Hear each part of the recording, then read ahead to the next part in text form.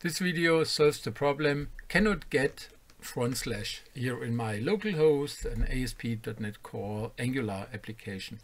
So this happens when you are in an application and as you see there's no error here shown, but there is an error there, and the point is when you have a file like this one where there is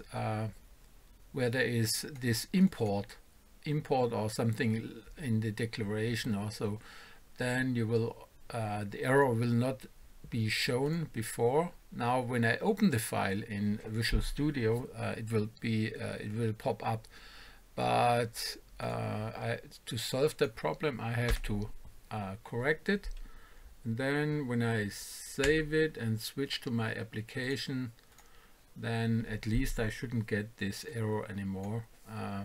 Now it's loading and does something else. So it's quite simple. Please open all those files which are where you're working in, and then you will the error needs a little bit time and then will come up.